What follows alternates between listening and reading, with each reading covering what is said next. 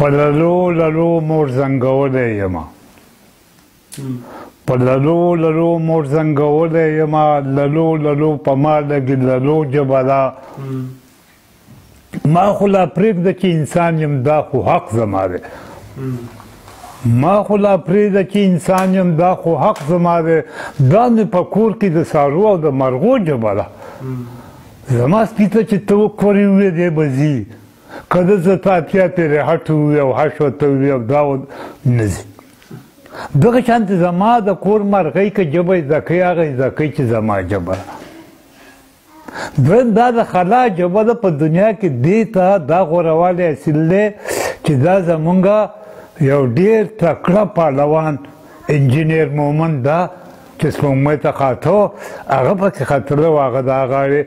د لوی ډاکټر نجیب سره د سپوږمۍ نه مور یې خفه وه چې زما زوی ته دې خدای خیر کړي پریشانه وه هغه چې د هغه ځای نه لینک برابر کړو نو ده د سپوږمۍ نه د خپلې مور سره او د ډاکټر نجیب سره ډایرکټ خبرې وکړي دا د خلا هم ژبه ده اوس راځو ډېره خبره لنډو وروره په دنیا کې د هر چا ژبې دي لکه څنګه چې د هر سړي خپله مور په هغه ګرانه ده په هغه خوږه ده هغه ته لویه ده د هغه کعبه هم ده او د هغه مدینه هم ده دغه شان د مور نه ژبه زده کېږي ځکه دې ته مورنۍ ژبه ویلی کېږي چې د ژبې لاولنۍ استاذه لاولنۍ انسټرکټره لاولنۍ لارښوده چې د نه هغه مور ده اوس که په چا مور ګرانه وي خپله ژبه ورته ګرانه زه وایم چې په دنیا کې ته کله یو قام غلام کې نه د ټولو نه مخکې ګونګی که چې دا قام نه هم نفرت کړي دا خاورې نه هم نفرت کړي د هر څه نه بې خبره غوی دی نو چې کوم ځای کې بیا خرڅېږي خرڅېږي نو موږ دا وایو چې موږ د دنیا د هرې ژبې قدر کوو په پاکستان کې څلور کم اتیا ژبې ویلی کېږي موږ وایو چې ته اردو له څونه پند ورکړې څونه اسانتیا ورکړې څونه بلډینګونه ورکړې څونه ادارې ورکړې څومره شتمني ورکړې څومره تنخواګانې ورکړې څومره ګاډي بهرحال هر څه چې ورکړې څومره سرکاري حیثیت چې ورته غواړې زما خپل اعلان دا دی چې زموږ په دې وطن کې که یو ژبه دومره لکوټې ده ژبه لکوټې لویه نه ده په استعمال لویېږي په چلند لویېږي که یو ژبه درې کسان هم وي په یو کاله کې یو کور کې د هغو حق دی چې موږ هغه ژبه بچ کړو او د هغې په سر باندې لاس کېږدو او د خپلوۍ اعلان یې وکړو نو که څوک زما دې ژبې له پښتو له زه خو د ټولو ژبو خیر غواړم زما الله لازم دا خبره کوم چې زه چې پښتو له کوم سټیټس کوم مقام کوم حیثیت غواړم هغه زه د اونزه بروشیس غوندې ژبې له هم غواړم هغه زه د انډس کوستان چلي څو ژبې له چې پته یې نن سبا نه کې ورکېږي هغې له هم غواړم زه یې د مدین بارین بدیشي ژبې له چې ویونکی د سره هغې له هم غواړم کار به پرې وکړو ژبه به غټه شي میدان ته به راوځي که څوک ما مني زما خاوره مني زما ولس مني زما تاریخ مني زما قام مني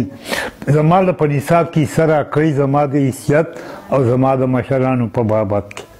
زما ژبه سرکاري کوي قومي کوي دفتري کوي میډیا کوي خو چې څه بلې ژبې له څه ورکوي دا د هرې ژبې له ورکړي چې که دا نه وي نو لا اله الا الله چې زه د هېچا څه نه منم چې سړی زما وجود نه مني زه به څوک منم زما مور نه مني زما ژبه نه مني زه به سړی څنګه منم دا د دې ګوره د امو نه واړه د اباسینه پورې دا محلي ژبې دي دې ته موږ اباسیني ژبې وایو دا نه د ګنګا ژبه ده او نه د بل ځای ژبه ده دا د دې خاورې خپلې ژبې دي د پاکستان جوړېدو نه دا مخکینۍ محلي ژبې دي او بیا پښتو دی پښتو خو د خیره کابل لوی افغانستان لوی نغري حد ته رسولی پي ایچ ډي پکې کېږي ایم پي ایل پکې کېږي ډاکټري پکې کېږي وکالت پکې کېږي فلسفه پکې کېږي میډیا پکې چلیږي ریډوان پکې چلیږي ټلویزیونونه پکې چلیږي سرکاري ژبه ده زه حق غواړم زه د چا ژبې ته خدای ګواه ده ټولې ژبې سرکاري چې سرپرستي وشو ټول که انسانان دي د دې خاورې خوښي دا خاوره دي خوښه یوازې په جغرافیا نه دی ولس په ورسره دی تاریخ به دی قام به دی مشران به دی نصاب کې به ځای ورکړي په میډیا کې به ځای ورکړي سرکاري حیثیت کې به ځای ورکړي اوس راځو دې ته چې موږ دا غواړو چې هلکه ژبه نه دا ژبه به مخکې څنګه ځي یوازې خو په دې کار نه کې چې ما د ژبه ژبې ته به ته هغه علوم راولې چې دا خو تا له ډوډۍ پیدا کولی شي چې تا له ډوډۍ نشي پیدا کولی په ژبې چل کې او موږ ټاپي او چارګي ته موږ څومره موږ سره ډېر موږ وایو موږ به دا زیات ته رسوو چې دا د ډوډۍ ژبه شي دا د میډیا ژبه شي دا د بازار ژبه شي دا د اخبار اوس څه چل به کوو د ټولو نه مخکې موږ له پکار دا دی چې موږ د دنیا د غوره ادب چې هغه زموږ سباوون کې د هغې ترجمې وکړو څه ملګري داسې پیدا کړو چې زموږ په ژبو کې د بهرنیو خلکو د کار په ادب کې څه شی چې هغه ولهم ترجمه کړو دویم اصطلاحاتو کې موږ کمزوري انګریزي ولې خو دوه ټکي ولیکو د هغې نه پوره فقره جوړېږي نو موږ له پکار دی چې موږ کښېنو اصطلاحات جوړ کړو خو اصطلاحات داسې نه جوړېږي چې زه په خپل کور کې جوړ کړم بل په بل کور کې بل ها بیا به څوک مني نو د اصطلاحاتو دپاره یو کمیټي هغه دا فیصله کوي چې موږ کوم لفظ ولې لکه څنګه چې د انسان ژوند بدلیږي بازار یې بدلیږي حالات یې بدلیږي داسې ژبه بدلون راځي کومه ژبه چې بدلون نه شي هغسې دا ورکېږي مړه کېږي نو موږ باندې خو ساینس او ټکنالوژي د یورپ او امریکې را روان دي نو موږ له پکار ده چې د هغو څه شی موږ ته راځي چې موږ د هغې ټرمینالوژي لرو چې لکه ټلویزیون ته به څه وایو جوسر ته به څه وایو بلب ته به څه وایو موټر ته به څه وایو نو زموږ د دې به یو کمیټي دا د ژبې پخلیان دي زیږي د دې نه علاوه موږ له دا پکار ده چې زموږ فوک باندې ډېر تاریخ کې ډېر ژوند دی چې موږ خپل فوک باندې په صحیح لاسونو کار وکړو صحیح لاسونه دا نه چې ما له راکړه زه به په ټپه لیکم او بیا چې مې هر څه ولیکل صحیح کار یو داسې یو ټولګی پکار دی کمیټي پکار ده یو مجلس جوړول غواړي چې هغه زموږ په فوک باندې کار وکړي چې دا فوک څه شی دی موږ ډېر یو غوره کمیټي چې پوهان کسان دي هغه ورته ورکړئ هغه به جوړ کړي بیا نن د دا پکار دی چې هغه د شپې بچو ته کیسې کوي وړې وړې کیسې کیسه چې اوږده چې د وړو دلچسپي یا اړه پکې هم نه لګي بیا او یېرېږي چې وړې وړې کیسې د ګوډې بیزا او د ښاپیري او د ملیکي او اسلامي کیسې ډېر شی ده پښتنو د نړوالي کیسې ډېر شی دی زموږ د فصلونو د غرونو د دریابونو کیسې بلا شی دی نو دا کیسې وړو ته ولې په دې پخوانو کیسو کې دا چل دی چې یو هغه بغاوت دی د ظالم خلاف دویم هغه دغه دور هغه کړه وړه او هغه رسم و رواج او کېناسته پاڅېده هغه ژوند جوړ کړی ټیک د نوم به د ښاپیري علي د پیري به علي د دیو به علي خو ماحول به ستا هغه ولې که ستا د ماحول کیسه ستا د ماحول سره نه ځي نه پرې دوی پوهېږي نه پرې واړه کېږي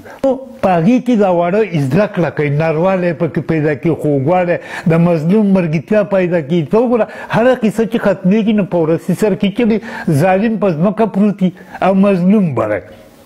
دغه د رښتیاو سبق وړو ته ورکړي ژبه ورسره هم راځي چې دې ټکي ته څه ویلی شي دا څه شي دا په هغې باندې دا واړه ځانګړي وپېژني غر وپېژني دریا دا ټول هر څه وپېژني نو یو دا دویم اللهو اللهو زموږ یوازې نه ده چې وړوکی پملا وډه بیا خوب وله ورشي ټیک ده په دې اللهو کې ورته مور هغه د غیرت او د پد پښتو د نیکۍ د ثواب ګټلو د خلکو سره د امداد د خوب هغه مزه د مور هغه د هغه دا کېږي د دې نه علاوه پکار دا نن ته سبا وګوره که د انپړه او بې سواده ګاډۍ وال نه تپوس کې ماما ټماټر پسې وي پچپن ماما ځان یې نه راکړې نه د 50 نه کم نه کېږي شمېره دې د لاسه وځي نن دله پکار دی چې واړه پوه کړي چې د یو نه د سلو پورې شمېره څنګه ده او دا څنګه کېږي بیا د خپلوانو نومونه چندرور څه شی دی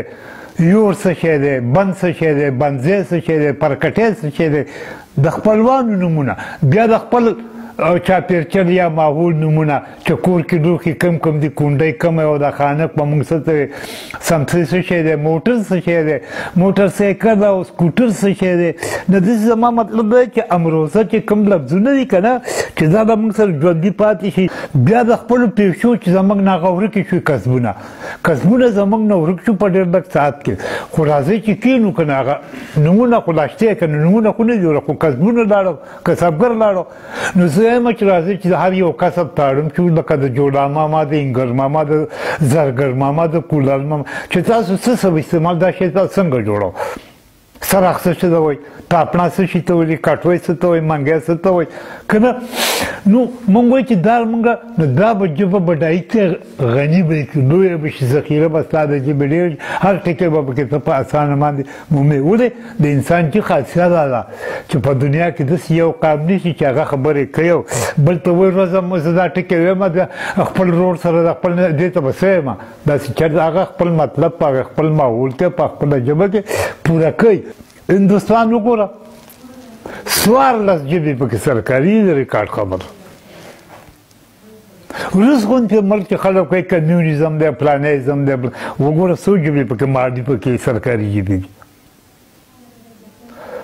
هندوستان کې 14 نه هندوستان مات شو، نه یکجهتي خراب شو، نه دا خو بیا د قومیتونو وطن دی.